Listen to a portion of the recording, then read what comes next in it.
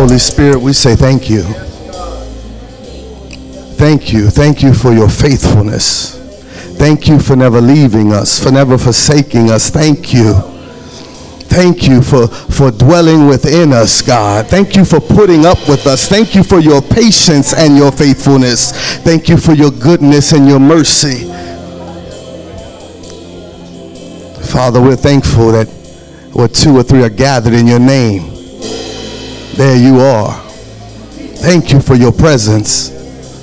And where your spirit is, there is freedom. So we say thank you, God, for every chain that's broken and door that's open, for every oppression that's loose and every captive that has been set free. We say thank you. And we ask you to speak to us today. God, we ask you to direct our steps, God. We ask you to change our understanding, Father. We ask you to continue to change us into the image of the Son of your love, to remove every part of us that doesn't look like you. Remove every understanding that doesn't come from you. Every thought and every stronghold and every imagination be cast down in Jesus' name. Father, expose lies that we believe, lies we've been told. Show us the truth of your word.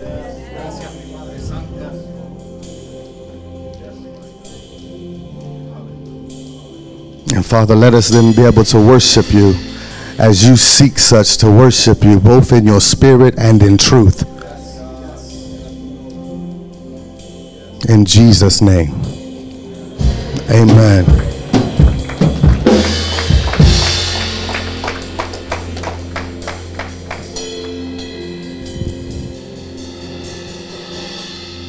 The song said,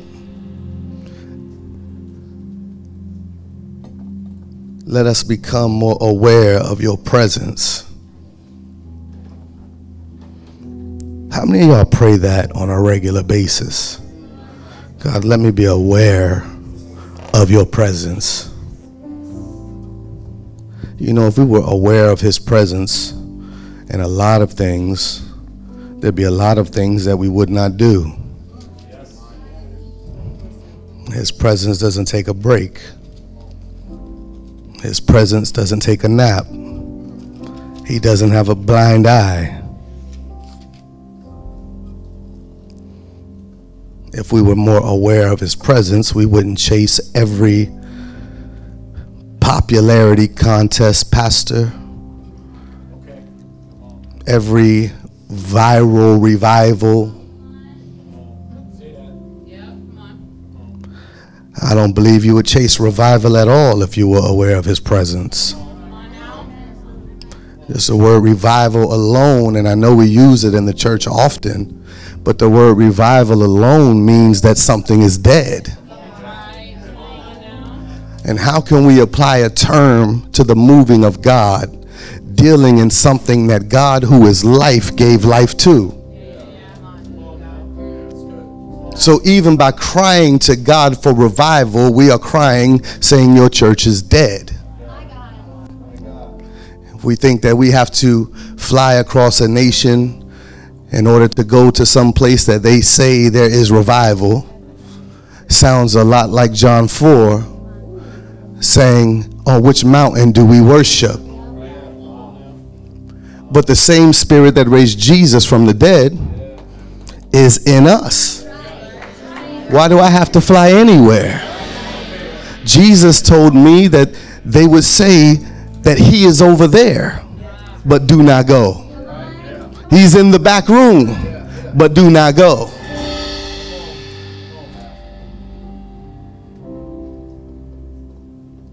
If we were aware what spirit we were chasing, we don't need God to pour out. We need to spring up. That is what Jesus told us, that we would spring up from the inside, rivers of living water. When I ask God to change the atmosphere, I'm not asking him to do it from heaven. I'm asking him to do it from my belly.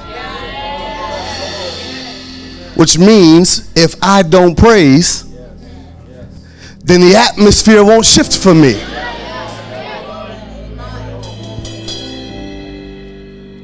So anyone crying out, God, change the atmosphere and give revival, standardly is someone who wants God to change them without worshiping him.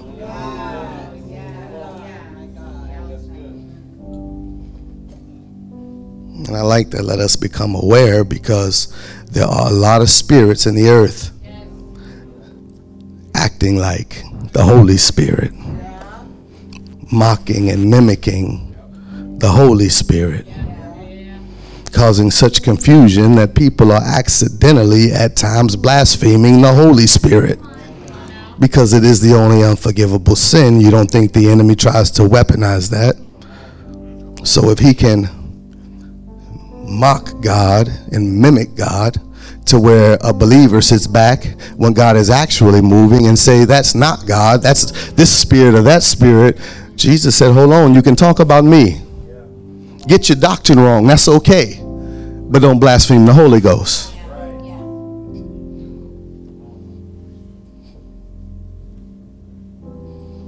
I warn that even the elect would be deceived in these days if they could. Look, I'm going to start in Revelation. I'm going to read 3 verses in Revelation chapter 1. Then I'm going to jump back to Romans to kind of highlight what's being talked about. It says this in verse 5. And from Jesus Christ, the faithful witness, the firstborn from the dead, and the ruler over the kings of the earth, to him who loved us and washed us from our sins in his own blood, and has made us kings and priests to his God and Father, to him be glory and dominion forever and ever. Amen. Behold, he is coming with the clouds, and every eye will see him, and they who pierced him, and all the tribes of the earth will mourn because of him. Even so, amen. Let them mourn. Even so, amen. They gonna weep. Even so, amen. He says that he has made us kings and priests. When it says, there's a principle in Greek language that when you see that and between the words, it's really not an addition, it is a tie together. Not saying that these are two separate things, that it's this and this, but these two things are applied to the subject matter, that you are both king and priest. Right? So when you see terms like Lord and Savior, it's not he's the Lord and he's the Savior. Lord and Savior, God and Father is one. That's a Greek linguistic principle. Just wanted to say that, let you know you are both king and priest. In Romans 8, I'm going to read 9 through 11 and 14 through 21.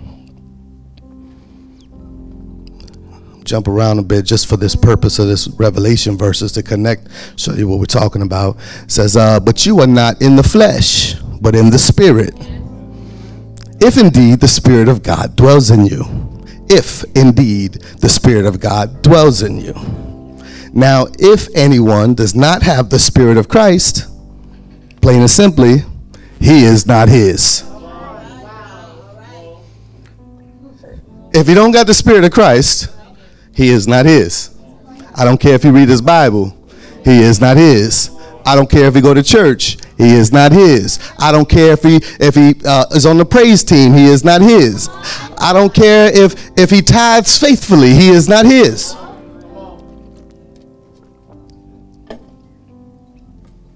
If you're dating somebody that ain't got his Spirit, guess what? He is not his.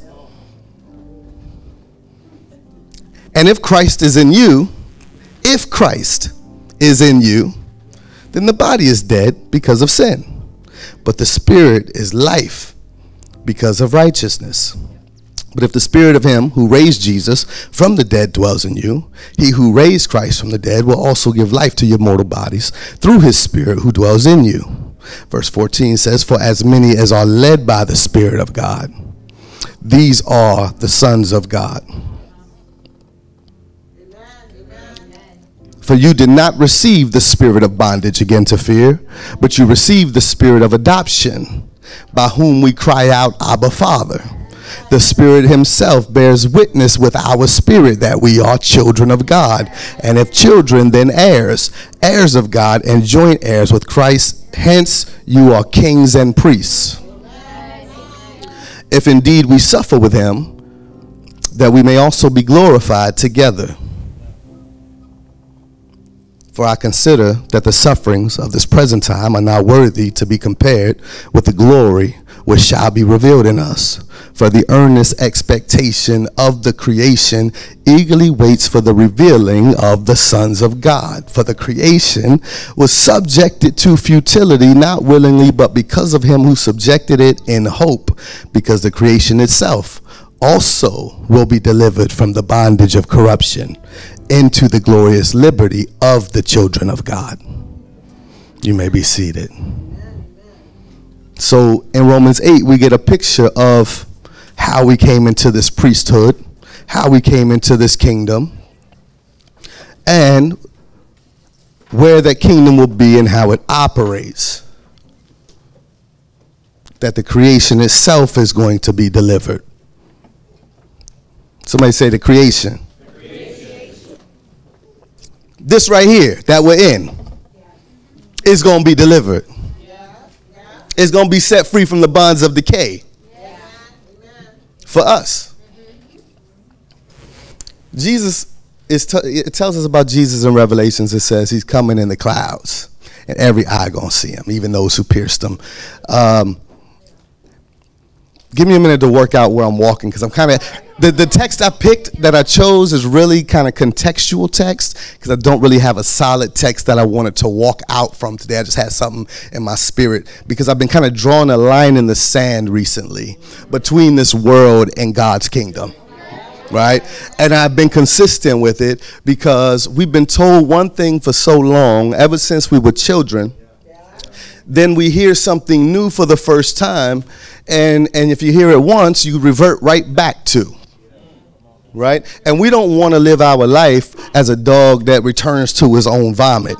We want to be delivered. Why would we ever go back to the understanding we've been delivered from?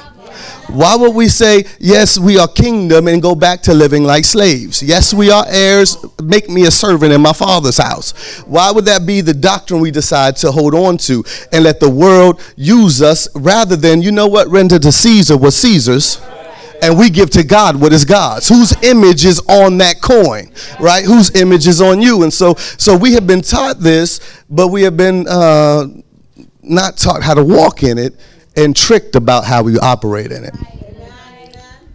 So I've been kind of drawing this line in the sand. One thing I've seen in Scripture is that when Moses was on his way, and when I mean on his way, I mean being born, right? When he was on his way, Pharaoh, in an attempt to preempt the deliverance, murdered all the boys, 2 years old and younger. Had him killed. Moses was saved by his mama who hid him and then put him in a basket and slid it down the river. But there was an attack from the enemy at the entrance of a deliverer. When Jesus was on his way, Herod decided, well, he's going to kill all of the little babies, 2 years old and younger, trying to preempt the entrance of the deliverer. Because we know that the enemy always tries to attack a thing in its infancy. In the beginning, introduce the lie in the beginning. Adam and Eve, here come the serpent. Try to catch it in the beginning, because if you can corrupt it in the beginning, you can control the end of a thing. So if I know that, then I know that there is a deliverer that is coming back. There is another entrance that is coming. But he's not coming through a woman anymore. Bible say he coming in the clouds. The angel said, in this like manner that you see him going, he'll come again. So now if we know that the deliverer is coming in the clouds, what do we expect the enemy to attack? He has shown his pattern to attack the entrance of the deliverer. So now suddenly, we got objects all over the sky. Suddenly, we got balloons and orbs and UFOs and shooting stars, and Project Blue Beam is in full effect. so that when he comes in the sky, you won't even be impressed with him.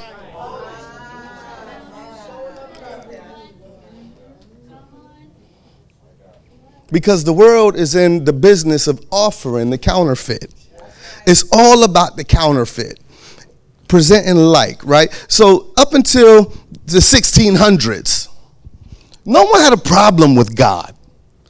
And when I mean God, I mean the concept of God in general, right? Atheism wasn't a big deal in the first century, second century, third, all up through the 1600s. No one has ever questioned whether Jesus was real or not.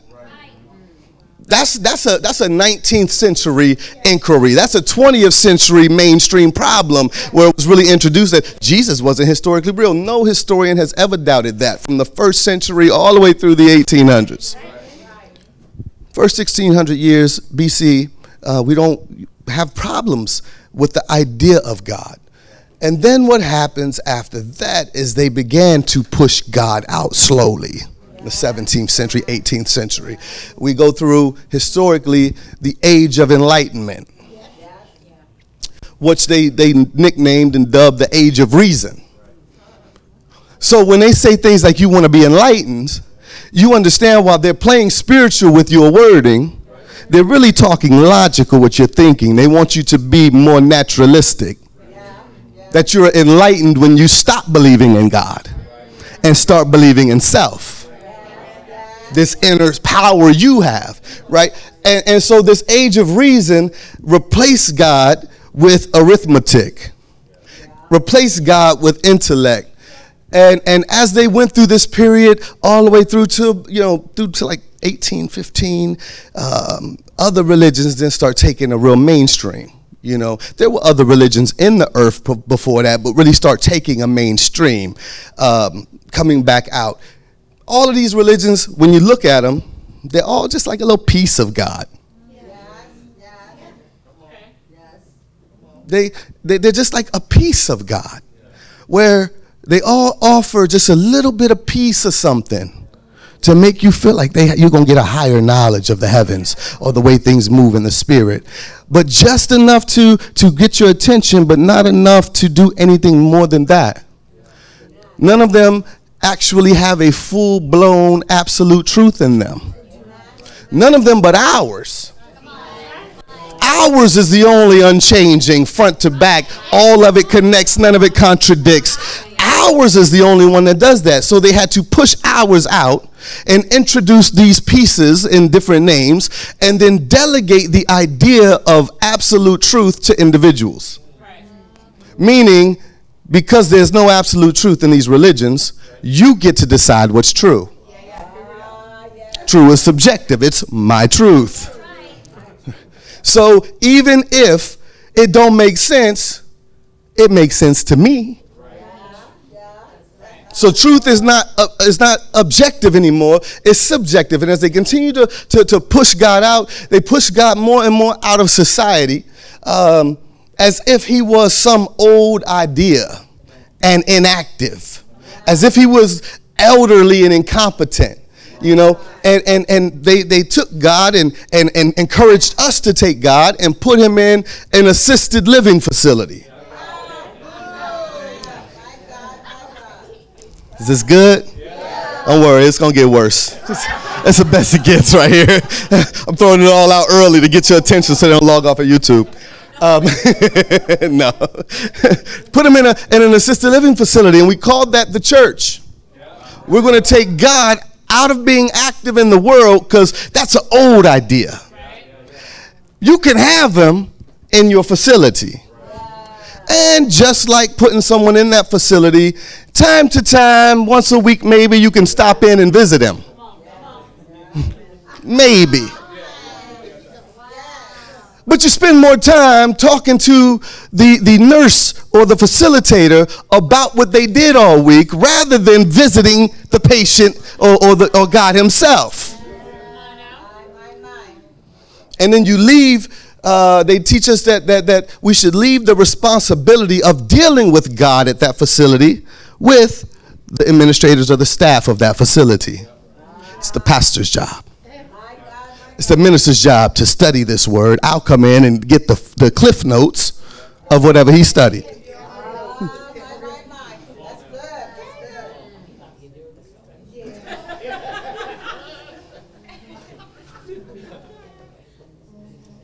And they, like I said, then they change what is true, because now you've moved absolute truth out. You get to declare what's true, and then you forget what the scripture says, which is let every truth be established by two witnesses.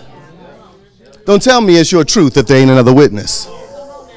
Don't tell me this is good for me if there ain't another witness to it.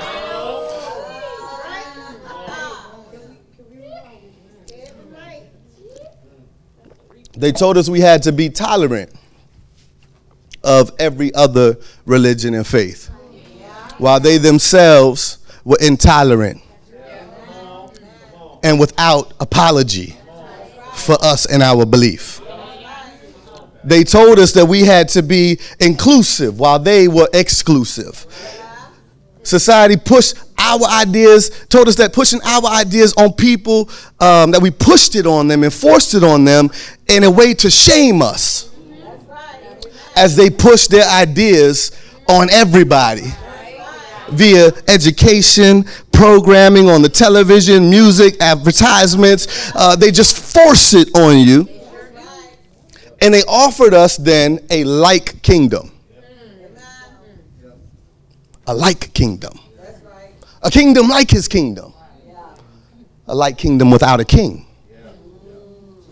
What if you could have everything that you believe the kingdom is about, but don't have to yield to a king? I mean, weren't you guys supposed to be a nation without a king anyway? So they offer us a light kingdom. The light kingdom turns around and looks like this. We're going to have programs to ensure peace. Don't you want peace? That means peace internationally. That means peace within the nation. We're going to have forces to drive around and ensure peace in your neighborhood. Aren't you people all about peace? Isn't that what's in the coming kingdom? We're going to make sure that everyone has a place. And you think that means that everyone has a place, but what that means is inclusion, which is just a fancy misused word for we're going to tell you what you're going to have with you. But they branded it in the language of it's inclusive. All are welcome, come as you are in this kingdom. Anyone can be anything they want to be in this kingdom. They pushed a kingdom of justice, because the kingdom of God, with him being a just God, justice must be a part of the kingdom. And with the American dream, you can be anything you want. Prosperity. You can make as much money as you want. If you work hard enough, you can have a car. If you work hard enough, you can have this type of house. If you work hard enough, you can dress like this, go to these places. There is no limit on your prosperity. You're only as prosperous as you decide to be or not to be. It's a crazy idea. They said, in this kingdom, we'll have programs for the poor, because I know you like to feed the poor. We'll have programs for the needy, because I know you got to take care of those widows and those orphans. Programs to make sure we have secured the elderly. Come on in to the kingdom. We're going to educate everybody. Health care for everybody. Man, that sounds like a great kingdom. That sounds like the millennium kingdom. That sounds similar to what our king says we're going to have for 1,000 years. That no one will be sick anymore. That when we get there, we know all things. That there be peace and there be joy and there be just like there be no wrong. So then the weak can say that they're strong. And the poor can say that they're rich. And that's this kingdom that's coming. And they're saying, hey, we offer a light kingdom like that. And they throw, with God forced out of the scene, but put in the background, you can have your visits there and be in this kingdom and feel like you have actively brought his kingdom here. This is how they tricked the church over a couple of 100 years, where the church traded in kingdom for light kingdom. And has reduced being kingdom-minded to churches working together for an outreach. That's kingdom. That's kingdom? Hey, I read a lot about kingdoms and dynasties. And I ain't never seen this dynasty get with this dynasty and this and say, hey, let's have an outreach. That don't sound like kingdom. This king get with that king and they have an outreach. That ain't kingdom. Let me use your building. That's kingdom. That ain't kingdom. That's borrowing. The borrower's slave to the lender. That ain't kingdom. That's slavery. So they just reduce kingdom to any time two Christians can work together without being in competition with each other. No, that's body. That's not kingdom. And they say we have this kingdom, just ignore everywhere where this stuff don't really work. Just ignore where we use these peacekeepers to take advantage of you. Just ignore where we collect your money to take care of these needy, but we take most of it for something else and let them scrape by. Just ignore where there is really no justice for the poor. Only justice for who can afford it. Where there really is no peace because we're always in a war. Where there really is no real health care because you're too old for good health care. What, you 2 months pregnant? That baby's too young for good health care. Matter of fact, we'll just call health care euthanasia and abortion. Oh my God. It's the old bait and switch. And so the church jumps on board, and social justice has become the call of the church. More than repent, it's lobbying. It's petitions and marching with no calls to repent because the kingdom of God is at hand. No one calling out sin because it's taking you to hell. We've been talking about on fire. If you don't get saved, you're going to be on fire.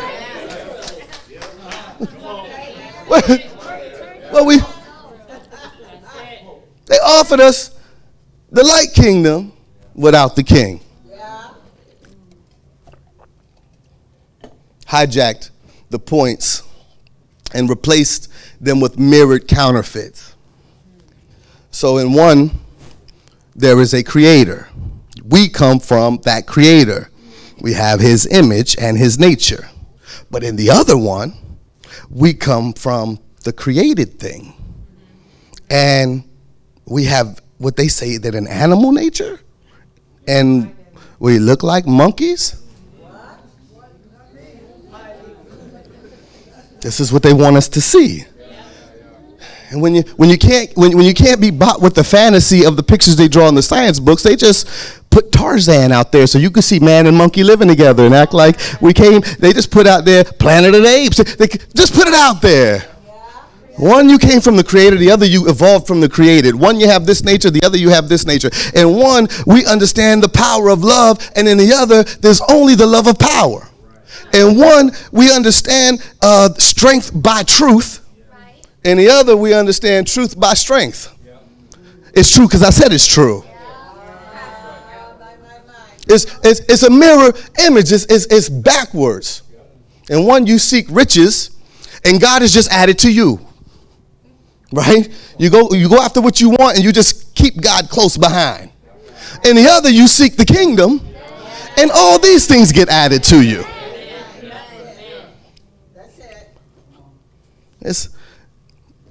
Then you get this idea because some people see it and some people don't. And some people have made their bed in this kingdom with God as their side piece and are happy with it. That if you confront their relationship and tell them about marriage and what marriage really should be, they'll argue with you and say, well, you have your marriage how you have it and I have mine how I have it.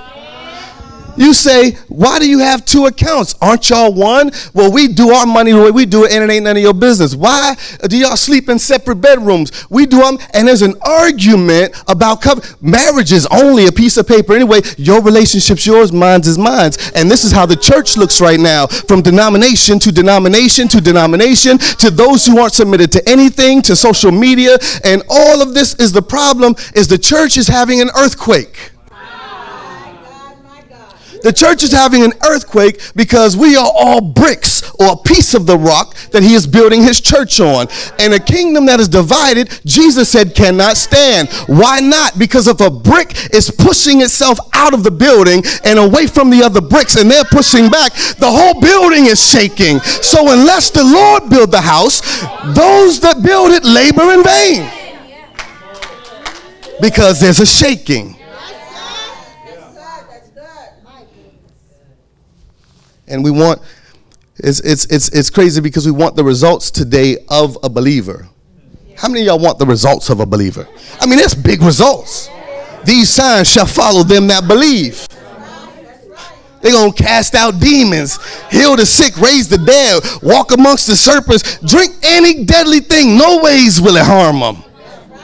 Man, I want believer benefits. I want to forget not all his benefits. How he healed all my diseases, forgave all my iniquities. I want the benefits of the believer. But today we have a church that wants all of the results of the believer without ever having to have the faith of a believer. How you want the results without the responsibility of having the faith for it? Somebody say, I do got faith. Do you got the faith of the kingdom or the light kingdom? Because faith would be two different things then, wouldn't it be? And they teach us all of this faith. And I just made a note, what is faith? Because most people think of faith, when they think of it, they think of wishing really hard. They think of declaring it and talking it over and over until they believe it. But the Bible said, Paul said, we believe, therefore we speak. Not I speak it to convince myself of it. No. Me talking about it ain't going to make me believe it. That's why you just shut your mouth and only talk about what you already believe. If you was quiet except for 100% of what you believe coming out of your mouth, then you would really know where to confront yourself and where to go fix a thing. Because you would have to acknowledge the doubts you have in other areas. And so what is faith? Is faith really like hoping for it? Because a lot of people they're like, what's the difference in hope and faith? But there's obviously a difference. These three remain: hope, faith, and love. But the greatest of these is love. Paul was a smart man. I would have to say he's the smartest of all the disciples. Right? Peter was a fisherman. You know, when you deal with Peter and John, they said, aren't these unlearned men? They ain't say that about Paul. Paul was a Pharisee and a Roman, and he was the top of his class. You know? So he had elevated so fast, so young, faster than all of his statesmen, he said. So then what is faith? Here's what faith is, and it's very simple. In the kingdom, here's what faith is. Faith is knowing. Faith is knowing. Somebody say knowing. Knowing. Knowing beyond a shadow of a doubt knowing. That's faith. Knowing because I believe the word of God so much that I know everything written in it is 100% true. I know it. So what do I know about salvation? I know that if I believe in my heart, I know that if I confess with my mouth that he is Lord and died for my sin and was raised from the grave, I know that I'm saved. I know that my sin has been paid for. Therefore, because I'm in his spirit, my sin is dead in my flesh. So I know then, since I have that same spirit, he'll give life to my body. I know the only reason my body is animated right now is because he has given life back to it through his spirit, which is life. I know that. Now you can show me a chart with my heart beat and I don't care. It takes faith to believe that you made a machine that goes beep, beep, beep. I could do that. That's faith to think that it's actually measuring something, right? I mean, I got to believe the doctor. I got to believe the inventor. I got to believe the technology. I got to believe your EKG really does what you say it does. I got to believe that pill that you're trying to hide. It's more writing about what will kill me about that pill than the writing that's going to tell me what's going to help me about that pill. But you show me that. Show me the small print that still is bigger than the big print. No, it takes faith to take that, to just swallow that death and walk away from it. Thank God people taking medicine, a lot of them as believers, because otherwise they'd be dead just from taking a pill that was prescribed to them. Faith is knowing.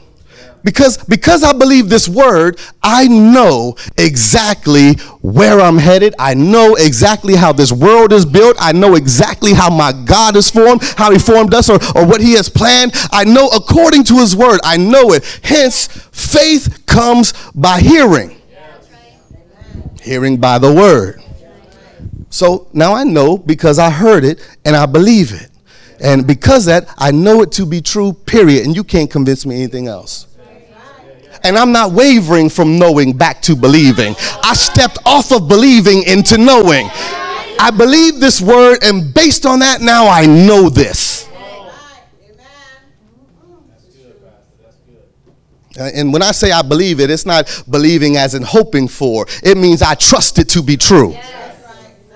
I trust it to be true. So I know this based on that. Faith is knowing beyond what is obviously presented to us on a constant time period over and over as true. I know beyond what you present to me over and over. What I can see, you say this is obviously true. No. I know, hence I don't walk by sight. I walk by what I know, not by what you show. That's why someone can stand before you and try to tell you a lie, and the Holy Ghost say, no, this is the truth. Because it said when you turn to the left or the right, you'll hear a voice behind you saying, this is the way, walk in it. So your words are saying one thing, but the Spirit of God said, this is true. The TV said one thing, but the Spirit of God said, no, that's not true. Those are liars. Those are liars who have your attention. Those are liars. They look like newsmen, but they're really just dancers and actors reading you news. They are playing a role. You know, and someone will say, well, prove it. If you know that, then prove it. Tell your mama to prove it. I'll prove it. Faith is my evidence.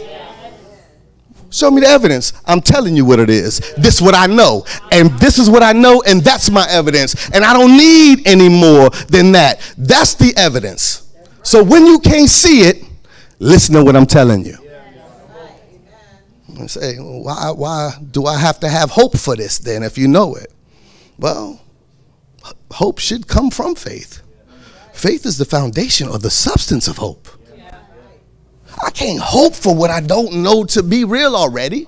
What do I mean by that? See, there's a difference, because the Bible says hope that is seen is not hope. I didn't say I got hope for what I seen. I said what I know is the basis of my hope. I only know it by the word that I have heard. I ain't seen it yet. And think of it like this. How many parents in the room? Good, the whole room. If you tell your children, when I get home from work, and you can fill in the blank. You could be going for ice cream, going to a movie, going to the mall to get them the shoes, going on a vacation. We going to Disney World. There's anything that you give them a word. Now they know that you keep your word. They know you have never lied to them. They know your track record. So now they know when you get home from work, we going to do ... You know what they're doing all day? Hoping about it. They got hope at what it's going to be. I hope they got this size shoe. I hope they got this flavor ice cream. I hope it ain't no lines in front of that ride. I hope Dad got extra money for the popcorn and the drink and the movie. Hope based on what they know. Because if you have hope without faith, if you have hope without knowing, what you have is an imagination. That ain't hope. And the Bible says that we should cast down imaginations. Come on now. So, faith, we don't want to have this faith though. We don't want to know what we're supposed to know. You can't even talk about NASA without a Christian getting mad at you. You can't talk about the firmament.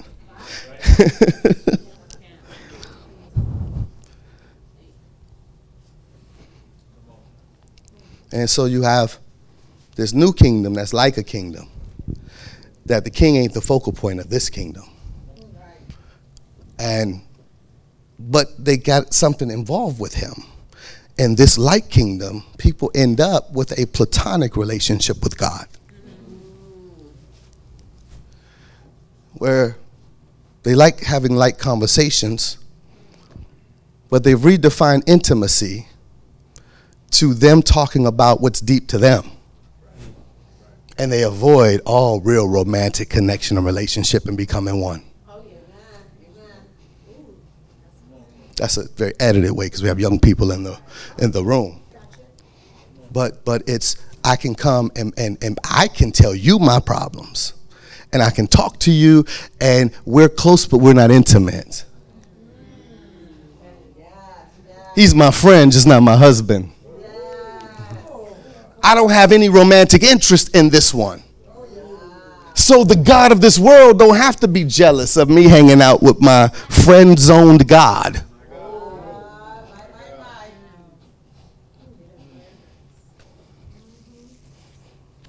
Somebody say light kingdom. Light kingdom. You know what they do in this kingdom? They mock our God.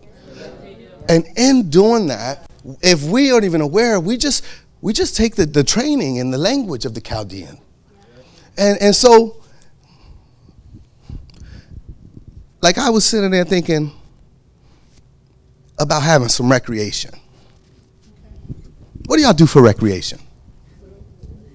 Come. Chill. I hear chill. Light the fire, drink some coffee, chill. Right? Somebody goes fishing, right? Who goes fishing? For Ozzy goes fishing. What do y'all do for recreation? Somebody play pickleball, bowling, pickleball, book reading, camping, just lounging. Right?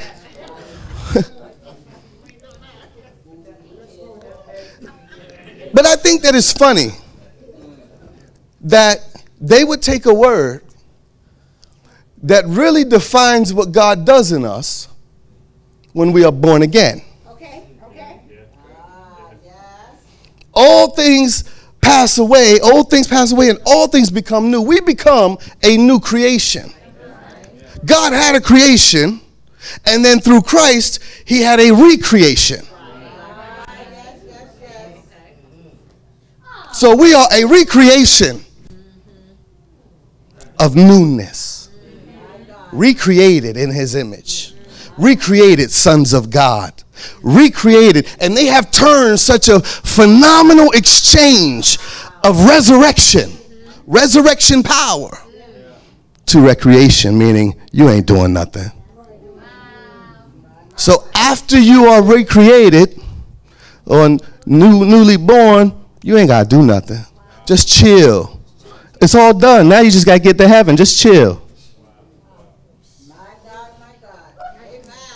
You understand? We are a new creation. A recreation. Anyone who's got something to say to me, my answer is I'm a new creation. I don't care what you think. Let me tell you what I'm not. I'm not awakened. Don't let no pastor preach awakening to you. I'm not awakened. I'm a new creation. Waking up, there is nothing exciting about being awakened. When they ate the fruit, their eyes was open. Ain't nothing excited about that. Even the prodigal son was in the pig pen when he came to himself. Now, it didn't say he awoke. It used a whole different, but he came to himself. But look, that wasn't the saving part. He still had a slave's mind. It was the Father's work and the fatted calf that was slain that restored him to sonship.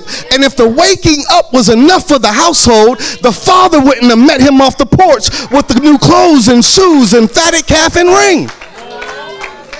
So don't tell me about being awakened. I'm not awakened. I'm new. I was dead and now I'm alive. And that's what the Father said to the other brother. Your brother was dead and now he lives. I'm not enlightened. I don't need to be enlightened. I don't want to hear about enlightenment. I don't want to meditate in my chakras, and I don't want to burn sage and incense, and I don't want to learn how to work this and that and bliggity blah blah. I'm not enlightened. I'm newly created. I am a new creation. I am not. I don't have a Christ consciousness. I don't have Christ consciousness. I'm a new creation. See? New from God. Like God made me new. This newness that the whole world is trying to keep God in the back burner by telling you just have to awake or be enlightened or have a Christ consciousness, because everything you need is in you. I don't want to be an awoke version of the dead man I was. That's a zombie. This ain't the night of the living dead. I'm new. I don't got it in me to take myself to a higher level. You know, the highest level I can go with my own self through all meditation that doesn't include God, even through every spirit of the air, the highest I can ever go is to his low point. Last I checked, scripture said that when the war in heaven happened, that they were cast down and there was no place in heaven found for them. Which means if they ascended to the heavens right now, they'd fall right back out of it.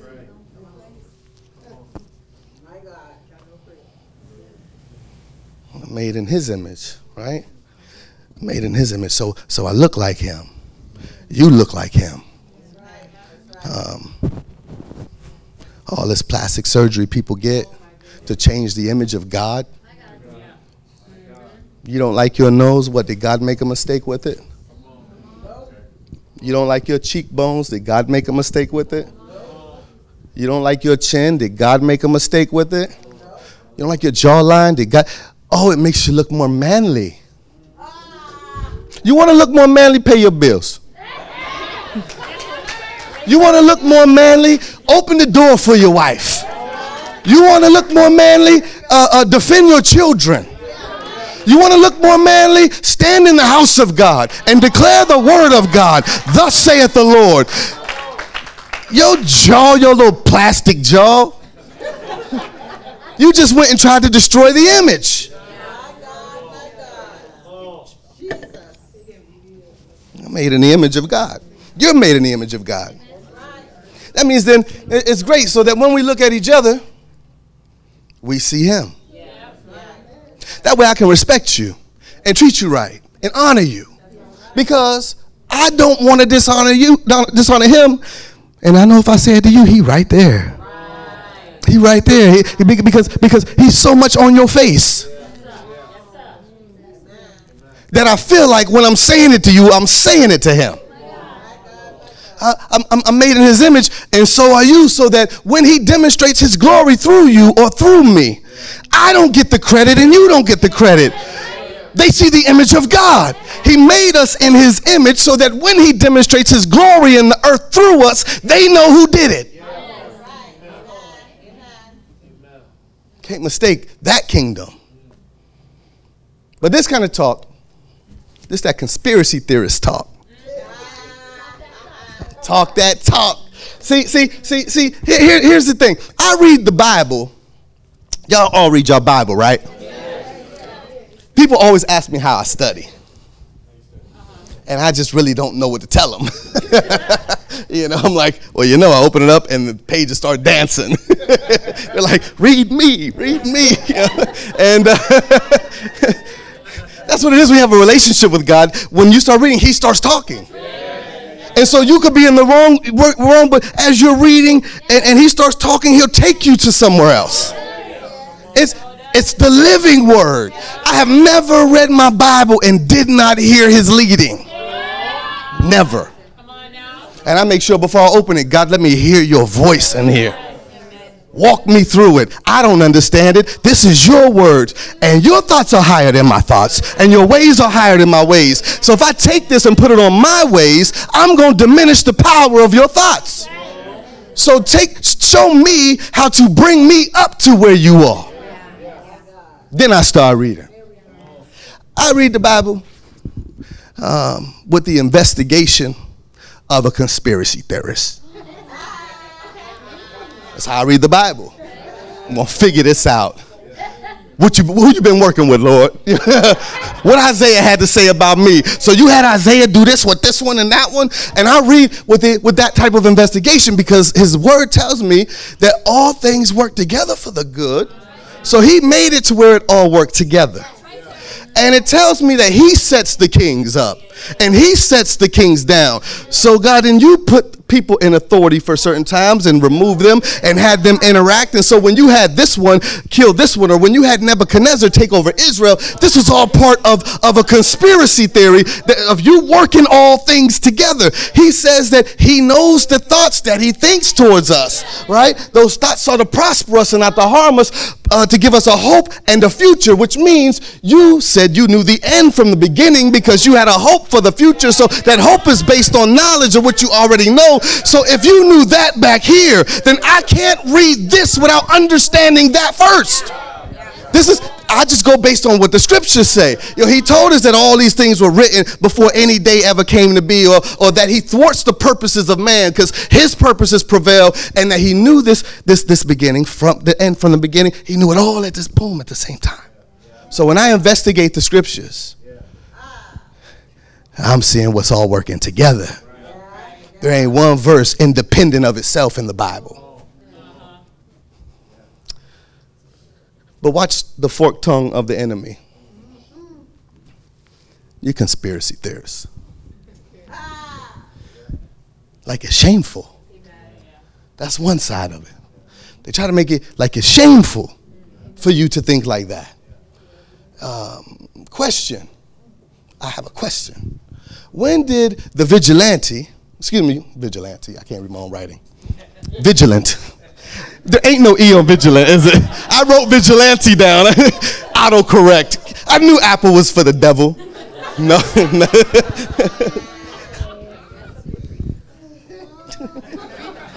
Here's my question. When did the vigilant, I'm going to read my question so I don't mess it up. When did the vigilant who watched everything, the watchful vigilant, when did the vigilant who watched and had then theories of conspiracies become more despised than the deceiver who sat and created strategies with conspirators? Is it shameful for me to be aware and vigilant like God told me to be? Pray and watch. The one who is vigilant when on my return. If you knew the hour of your Lord's coming. So I'm vigilant. He told me what signs to look for. So I'm vigilant. When did the vigilant, who then came up with theories of all these conspiracies, seeing it according to this, become more despised than the deceiver that sat down with people and actually strategized with these conspirators? That's right. So it's shameful for you to figure it out. It's acceptable for them to run over people. Question. When did theorizing become bad? Now, this is not a message about that, but you understand that if you turn off your investigation and vigilance when you read scripture, you're going to miss a lot. And you don't turn it off while you're reading. You turn it off when you've been mocked about it enough. So you try to not think like that or present like that. And then you come and try to figure out what's all working together in scripture. And you can't even find the right cross-reference no more. What's the problem with theorizing? Let's talk about theory. They teach us the Big Bang Theory. And ain't nobody mad at them. No problem with those theories, right? The theory of evolution, no one's mad at them. The theory of gravitation, no one's mad at Isaac Newton. But if it's the theory of conspiracy, shameful. So theorizing is okay unless I figure you out. But watch this. Here's the forked tongue on top of shameful. And I'm so sick of this. It's the other side. Conspiracy theorists has become a badge of honor. People like it now. Yeah, I'm a conspiracy theorist. I guess all the conspiracy theorists were right after all, right? And it has become a badge of honor that people wear more prouder than the badge of believer. So on one side of that forked tongue is shameful. The other side is prideful.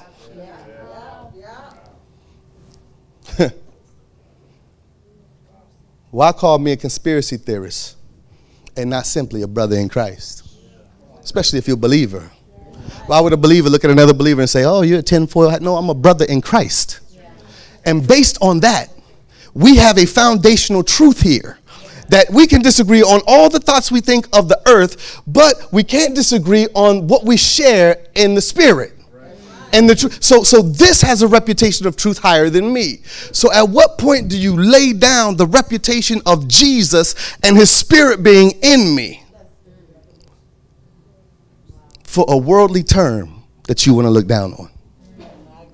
And if this right here ties us together in truth, then why don't you believe anything I say?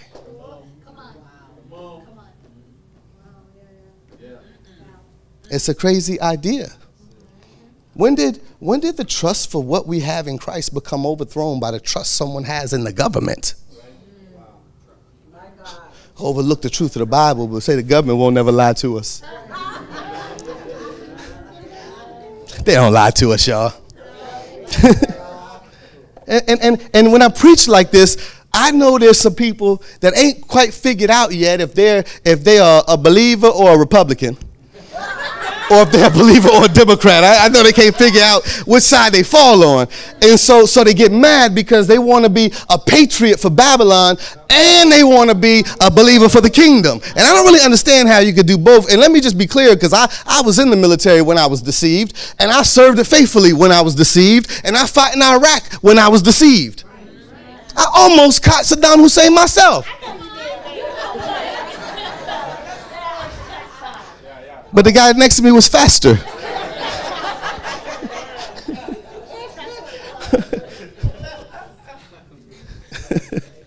But the thing is, no one is excited to see the demise of America. But we are excited to see Babylon fall. We are excited for idols to come down. We are excited for sorcerers to be dethroned. We are excited for the lies that have been over us in the air to be cast down. Let me tell you something. The ground underneath my feet will be the same after the spirits of the air are cast down. It has nothing to do with the demise of America. It's Babylon. It's the light kingdom. What's going on in this world. And here's the thing, because we are preparing for a real kingdom. Not an imaginary kingdom, a real kingdom. I'm not preparing for a cartoon to fall out of the air. I'm talking for a real kingdom that's coming on earth as it is in heaven. And between the two, the kingdom and the light kingdom, one of them stands on the resurrection and the other stands on you won't die.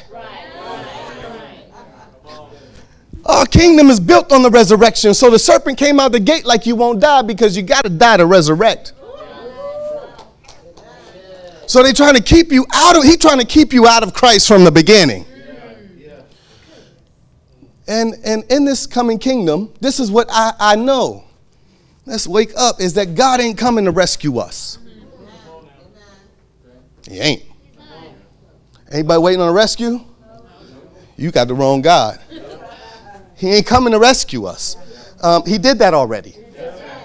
We were bound to sin.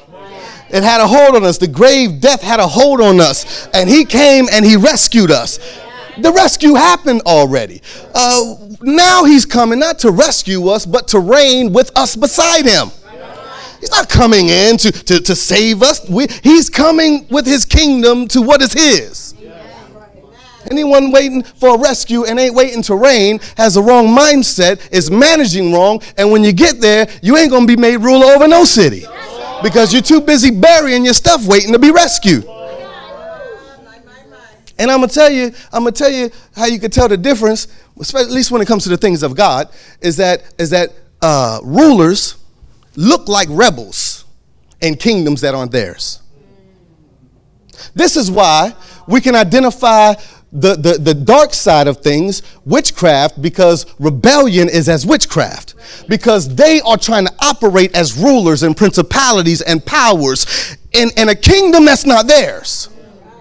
So it comes off as a push away and rebellion. Well, on the flip side, we're in this world but not of this world. So as a ruler, me walking around knowing I'll never bow to the rulers of this world. Me walking around knowing I will never submit to the principalities and powers of the air. Me knowing that what you say I have to do, if it contradicts this, I will never do it. Oh, great King, my God is able to deliver me from this. But if he doesn't, rulership looks like rebellion in a kingdom that's not yours. So when I stand as an ambassador in the kingdom of the enemy, I'm going to stand against everything that he runs his world by. I'm not in rebellion, but I look like I'm in rebellion. That's how people say, oh, well, you got to submit to the governing of the law of the land. Okay, I'm cool with the law of the land, but not this admiralty law of the sea. That's what this is, admiralty law, right? Because the beast came from where? Out of the water. So we get a picture of this coming kingdom, and we get a picture on how we're supposed to be. I love the way God orchestrated everything. You know, Jesus' life projects the plan. Like his life projects the plan. You can't look at Jesus' life without thinking about the coming king. You can't look at the birth of Christ without thinking about the coming kingdom. If you do that, knowing that he knows the end from the beginning, it's all tied together, that if you try to individualize his life from his return, you're going to miss most of what he came for. Most of the parables Jesus taught dealt with the end. When he said the kingdom of God is likened unto. He talks about the manager coming back from a faraway land. He talks about coming back with his kingdom. He talks about coming back to his vineyard. He talks about the reapers throwing these into the fire. He's not talking about you getting a raise on your job. So the life of Jesus projects the entirety of the plan, right? And it's beautiful to watch. This is why we celebrate a Passion Week. Y'all familiar, right? Passion Week. It's that last 7 days before the crucifixion and resurrection. You know, come the Passover, all of that 7 days. Passion Week, we call it. You know what we call it in the end times? The tribulation. Those 7 days, these 7 years. And when he gets on that cross, and what happens, because there's a crossing over. There's a death where flesh dies and goes no further.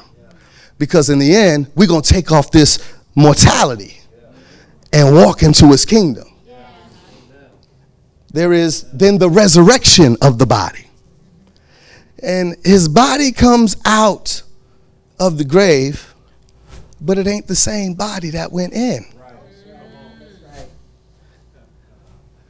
So we're going to shed this because it's not the body that's coming out of this side into that side. But it's a very real body he comes out in. It's not a spirit. So anyone who thinks that after this we turn into some floating spirit and phantom. No. We have a real body. It just is immortal now. We took off the mortal body that's a slave to decay, and we put on an immortal body that is eternal, but it's very much still physical. It's physical enough watch this, it's physical and spiritual, both uniquely fit, that he can walk in this realm and fit in, and in the heavens and fit in. That the eternal body that we walk out in is one, because at that point, heaven is on earth. Right? The kingdom's on earth as is in heaven. So when we walk into it, we have to be able to uniquely survive here and there, because it becomes one place. Jesus shows us this. It's so amazing that his body, this is the kind of body we're going to get, because this is the body he got, and he is our example, right? He's the prototype. So he steps up, and we see then that his body remains knowledgeable of what it went through. He says, go ahead and put your hands in the holes. But his body ain't ripped to shreds. But his body is not without knowledge of the experience he just walked through. See, a lot of people think that when we get there, what's it going to be? Are we going to remember where we come from? Are we going to know our family? Are we going to know this, that, blah, blah, blah? And we have all these questions. But if we just look to Jesus, we will understand that his body has a remembrance of the experience. His body, when he crossed over, he remembered everything he ever said to them. Which means I'm not going to forget my time here. He said, don't you remember when he said? And he ran them through the scriptures on the road to Emmaus. When he goes back to Peter, he don't forget who denied him. Or he goes back to Peter and said, Peter, do you love me? Yeah, he remembers all the experiences as he stepped over. It's a body that while it's spiritual, is physical enough to eat, breathe, be touched, have conversations, but it's unbound by decay. It's unbound to destruction. It's unbound to physical limitation. Was he walking through rooms? Jesus, he shows us what the end is, coming out of one and into another. So when he comes and walks out, we understand now then, when he walks out of that grave, we have our king, who's also our priest. And the temple. He is the prototype. And then he tells us, you're kings and priests and the temple of the Holy Ghost. That's right.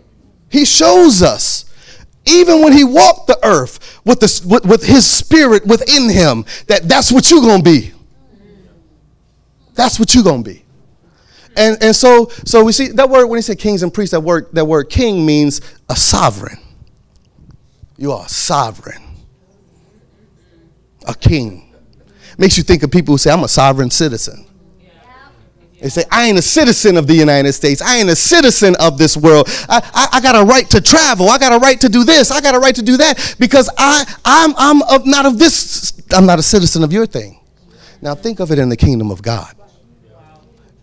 You are a sovereign. You in this world, but not of this world. What can this world say to you? You are a king. And not just a king, but a priest. That word priest means a priest who offers the sacrifice. The high priest. Like Aaron. Because it's our reasonable service to present ourselves a living sacrifice. You are kings and priests. Temple of the Holy Ghost. Jesus showed us how we were going to change over. And in the coming kingdom, get this. I promise you, I'm about almost done in just a little bit. Seriously. The coming kingdom, like I said, it's not a cartoon. The coming kingdom ain't churches high-fiving each other with backpacks on and doing stuff. That ain't the coming kingdom. I don't know, backpacks, it sounds like what we do, right? Y'all tripping. We have backpacks. I got a drawer full of backpacks that y'all never invited enough people to get them out of there. So now we're going to start giving away as first time gifts now. I don't know. Hey, get a backpack.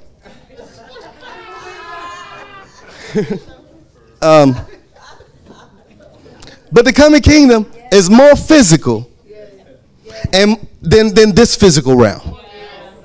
Hear this. It is more physical than this physical realm. The coming kingdom is more spiritual than any spiritual experience you have ever had.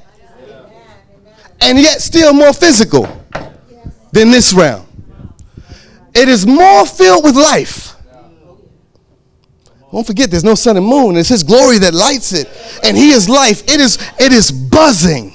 It is happening. It is where you want to be. There is so much life happening in the kingdom. Because in his Father's house there were many mansions, right? There are cities and delegates and rulers over cities. And there are 12 thrones and there are big pearl gates and streets made of gold. Imagine how popping it got to be if we're driving on gold. Around here, you get a little bit of gold on your wrist, a little bit on your necklace. You can put some gold light trim on your car. But what happened when you take all of that and throw it on the street and say well, then if we're driving on gold, what we driving?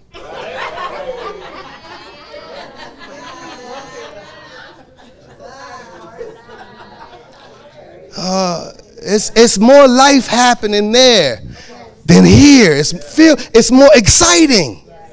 So exciting.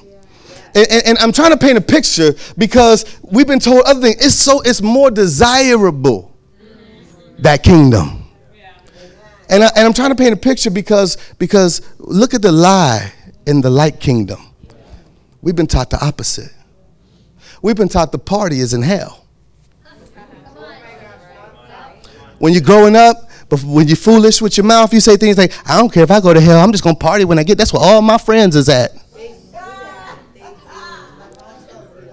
So hell was exciting and party filled, and the devil was just the DJ, right? and the funny thing is, this is what people really think. That it's going to be a party in the afterlife, and they can live like hell here, and it's going to be hell there, and then the kingdom is portrayed as boring. Really boring. I mean, I'm a pastor, and the things that I have heard about the kingdom is boring. I'm like, I almost don't want to go. like Lord, why don't you come back just a little later? Let me live it out here, because that sounds boring. And like they portray the kingdom as some boring worship service for eternity. This is what people think, right? We're just gonna sit there and we're just gonna worship all day long forever, right? And it's some boring thing, which seemingly then would appear to be a downgrade from this. Because I enjoy this. This is how people think, right? And so what you find is then no one with that idea is in a hurry to change. Rather, would just let me live it up now, have all my fun now, because eventually I'm going to go to that boring place you're talking about. And I'd hate to give it up early here and have to live boring on the earth and then boring afterwards. So your sales pitch about Jesus outside of salvation, which happens in an instant, right, is not very convincing. Because like, okay, well, after I change, what I got to do? Be bored. And it's the funny thing about it is it only is portrayed like that in the kingdom because it's foreshadowed by us and our idea of living for Jesus here. Because we believe living for Jesus in the earth is a downgrade. That I don't get to have fun no more. What am I going to do? I'm just going to go to church all the time, read the Bible all the time. I don't get to go out. I don't get to have friends. I don't get to enjoy myself. I don't get to do this. And we got all this list of don't do's, and you don't really realize, there's really infinity things you can do and have a good time. Yet we look at salvation as a prison. No, it's a release of the prisoner. But if we think salvation is a downgrade to life on earth, and then we pitch a boring kingdom that's coming as a downgrade to life on earth, or even at least going to hell. That's the light kingdom, going the other way, like a kingdom. And here's the thing. Like I said, there's going to be a remembrance of the things that are here, because God ain't coming to destroy the earth. What's the scripture say? The scripture said that I read that the creation was subjected to frustration, right, by the one who subjected it in hope, because it's going to be delivered. for the kingdom for the children of God. That means that God is going to redeem the earth. Yeah, he's going to pour his wrath out and deal with this and deal with that. But he's not looking at the earth like, man, I really blew it when I made that. Got to scrap it and start again. No, this is his earth. It's beautiful. The earth is the Lord's and the fullness thereof. That's why the scripture says the kingdoms of this world become the kingdoms of our God and his Christ. Because he's not going to destroy everything. No, there's going to be beauty all around us. And the kingdom is going to come on earth as it is in heaven. And his will is going to be done on earth as it is in heaven. This is how he told us to even pray right now. And so, you know what won't last? Anything the Lord didn't build. You know, unless the Lord builds the house, they labor in vain who build it. This is where the old folks talk about jewels in your crown. The better way to word that is what you built in the Lord. Which is why we try to say you ain't got to wait till you old to get saved. Because then you're going to stand before him and find out 75% of your life you were building without God. And when he shakes the earth, it won't last. The only thing that lasts is his word. So if it was built on a word, that's what he said. You hear a word and do it. It's likened to a man who built upon a rock. So if it's built on that rock, it's going to stand the shaking. A lot of people are going to walk into their mansion with a lot of works that God is going to say, come on in, good and faithful. And some are going to slide in. Take the one from the one who got one, give it to the one who had 10. Who have, he going to have more. He who don't have what he seems to have is going to be taken from him. But he still get to go and live in the kingdom. He just don't rule in the kingdom. And so what stands and what lasts in this coming kingdom and be as a part of what is liberated from decay is what is built by God. We, in a glimpse, is what you see. When you look at me, you look at a glimpse. When you look at yourself in the mirror, you look at a glimpse of what you're going to be in the future. If you're saved, right? If you're born again, and you are a glimpse now of what you're going to be. Let me explain it to you. We are in a weird space. Jesus introduced and launched the new creation at the cross. When he shed his blood, he launched the new creation. And when he comes back, he'll be completing the new creation. It'll be completed. And we get to exist in between the launching of the new and the completing of the new. And we are new in the part that's not new. We're new creations in an earth that's bound to decay.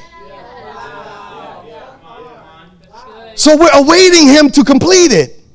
But we're not waiting on him so that we can be active.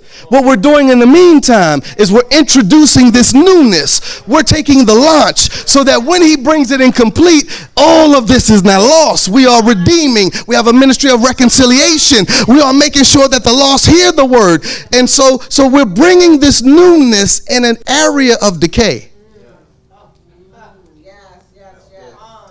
It's a weird time. And imagine being the only one alive among the dead. That's where we walk right now. And you have the ability to give this launching of this new creation to somebody else.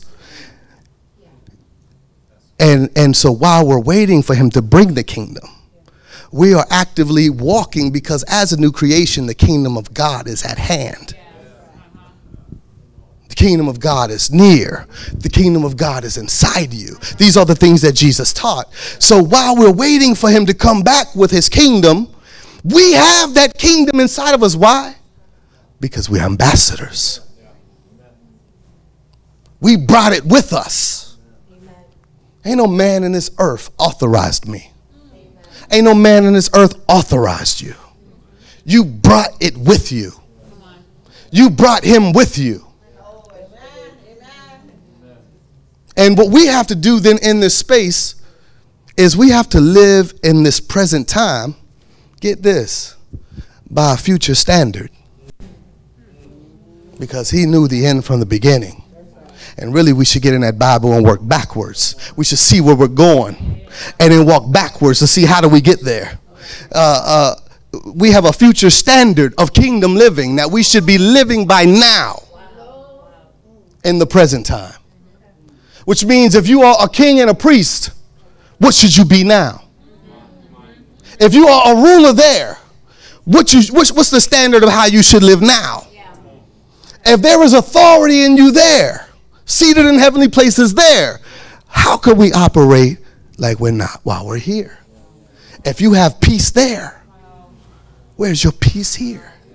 If you are filled with joy there, where's your joy here?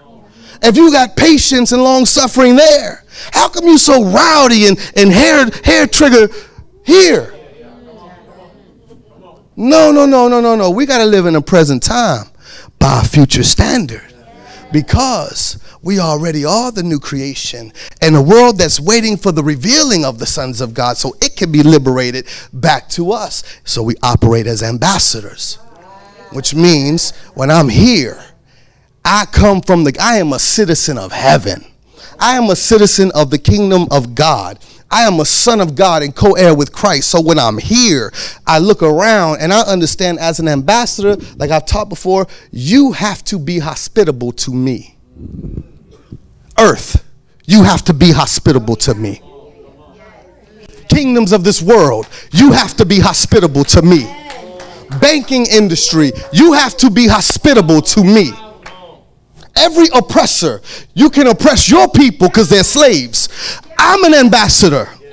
I am immune from your persecution. I am immune from your prosecution. So if you try to bring it to me, and I know you will, and we're going to fight about it, but none of your charges will stick. None of your accusations will measure up. You cannot say anything to me to make me feel like I'm lost, a failure, or convince me to go back into slavery. I am an ambassador, and it is really your responsibility to make sure that I am provided a home in this land. It is really your responsibility to make sure I am provided a car in this land. So if you keep pressing me, let me tell you what I'm going to do. I'm going to stop praying to God about it, and I'm going to start demanding of you it. I'm going to charge it to your account. One thing, the devil better let you pray and leave you be. Because if you turn around and start declaring thus saith the Lord as an ambassador and start operating by that future standard now, if you press me hard enough, see, I've only been interested in reaching my brethren and reaching those who are lost, but if you press me hard enough, I'll start tearing your kingdom down now. See, there's a boundary. They know they got a time. So when they stand before Jesus, they tremble and say, have you come to torment us before our time? They need to see that image on you.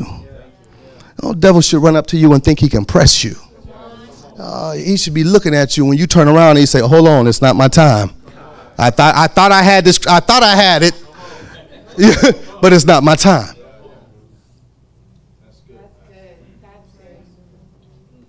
Father God, we thank you for who you are. You are our King. Father, you are our King, and you are the King of kings.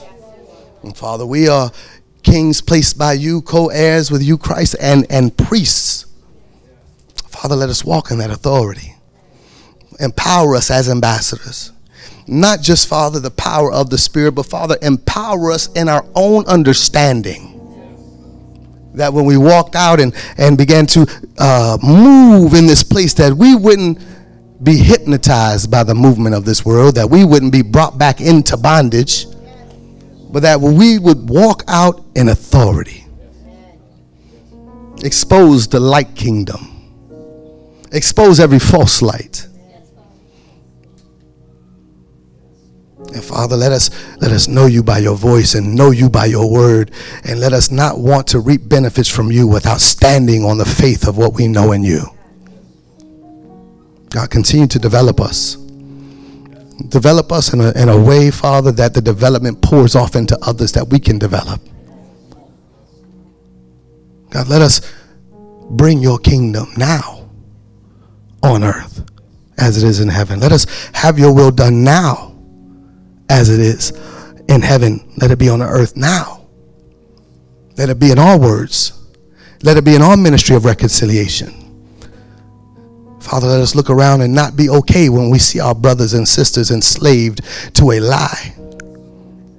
Give us the strength to speak up, to negotiate your kingdom, to give your terms. And Father, we say we'll do it. If you lead it, we'll follow. In Jesus' name, amen.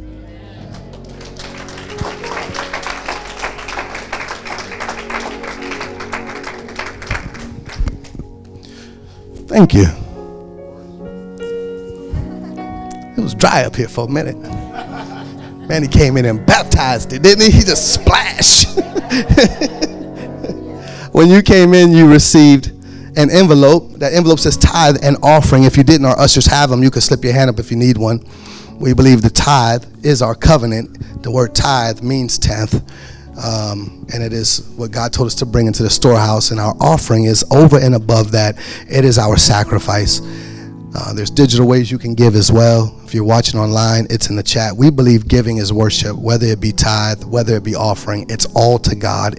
It's all considered holy, and he's the one who really receives it, which is why he is always instructing us in our giving that the condition of our heart when we give is important. That's why he loves a cheerful giver, and we shouldn't give begrudgingly, because the condition of our heart when we give corrupts the gift. A large gift from a bad heart is not worship. That's why the Bible says, give what you set in your heart to give. So as you prepare that, maybe you got to repent about something when you was mad about me taking the offering. Somebody need to notify their face that they all right. Tell them they happy, that you're happy. Put a smile on it. Some of y'all online, quick draw McGraw, trying to hurry up and close out before I take the offering. Devil is a liar. You hit that giving link now. Hit that Cash App. Father God, we thank you for the privilege to give to your kingdom. Everything we have belongs to you. And anything we have because of you. So, Father, we give you this portion back. God, we're excited to do it. We're happy to do it. We're honored to do it, that you would even accept an offering from us. And so, God, we give it back to you. We ask you to stretch it out and expand it and do more with it than humanly possible. And, Father, let it be a testimony to your glory of how you provide for your people when they are faithful to your word. Let it overflow, and you pour out, open the windows of heaven and pour out more than there's room enough to receive upon your people, that when others are in a drought, when others are without, Father, you have preserved your people. Let there be a testimony in the world about how blessed your people are, just like David heard about what was going on at Obed-Edom's house when the ark was there. Put that anointing on your people in Jesus' mighty name. Amen.